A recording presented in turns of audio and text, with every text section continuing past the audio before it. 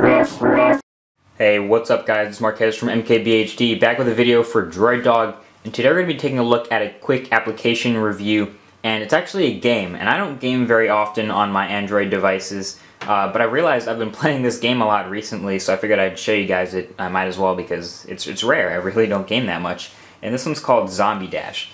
And it's one of those games that are like really simple. Like, you know how Words with Friends is simple, you just drag tiles. You know, Angry Birds is very simple.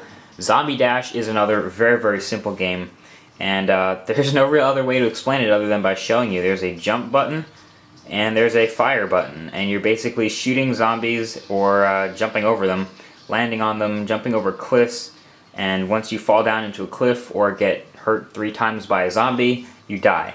And you get to see your high score, how many zombies you killed, and to try again. And that's really the basic gist of the game. That's all there is to it. And you can see the furthest I've ever gone. It's a little bit bright, but that's 3,513 meters. So if you ever get past that, be sure to let me know. But I'll try to get to 1,000 meters here so you can see what happens once you get, once you get to a certain point, it actually moves to a new scene. And every 1,000 meters, I think it switches up the background environment. So it's really cool. Very simple game. You can check it out. It is free in the Android market. And go ahead and let us know what you think in the comments. Thanks for watching, and I'll talk to you later. Peace.